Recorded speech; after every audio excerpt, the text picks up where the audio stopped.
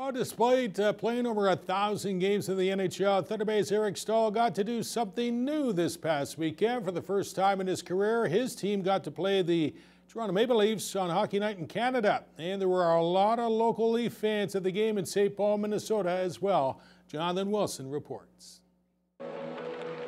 Eric Staal grew up cheering for the Toronto Maple Leafs, and on Saturday night he got to fulfill a lifelong dream, playing against them on Hockey Night in Canada.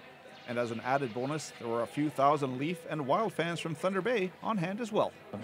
Anytime the Leafs are in town, usually draws a crowd from Thunder Bay, and exciting game, tough finish for us. But I'm looking forward to chatting with a lot of people from hometown. Staal's Minnesota Wild fell 5-3 to Toronto, but those local fans got to see the hometown legend score late in the first period to get the Wild back in the game after falling behind 2-0.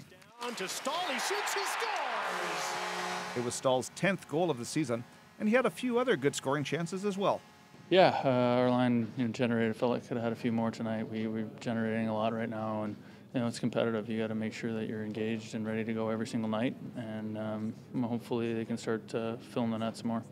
Staal scored his 400th career NHL goal last month, becoming only the second player from the Lakehead to reach that mark, and he now trails Alex Delvecchio by 51 goals for top spot on that list. He's also just 59 points shy of the 1,000-point club. Last year, Staal had a renaissance season with 42 goals and 76 points. So, can he do it again? I don't know. We'll see. Obviously, you're striving to be at your best every single night, and you'd like to see them falling to the back of the net consistently. My job is just to be a contributor here. Obviously, 40 is a big number, but do my best to keep playing hard and hopefully snowball some to help us win games. Ever since Staal signed with the Wild in 2016, he's had the chance to interact with a lot of Thunder Bay hockey fans, and he's made sure to be a good host and ambassador to many minor hockey teams from Thunder Bay who come to the Wild games while they're in the Twin Cities for hockey tournaments. I knew what kind of thrill it was to be at an NHL game and to see these guys up close. And if I get a chance or an opportunity to say hi to some kids after, it's something that's neat to do, and I know they have a lot of fun too. So.